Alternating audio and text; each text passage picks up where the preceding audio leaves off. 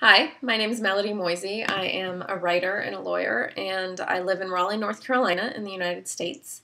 And I have been asked to send a message to the women of the world. So here is my message because I have to do it in less than a minute. So here goes. One, we can't expect a seat at the table. We need to take it. Basically, if we want equality, if we want human rights, we need to expect nothing of the world and everything of ourselves.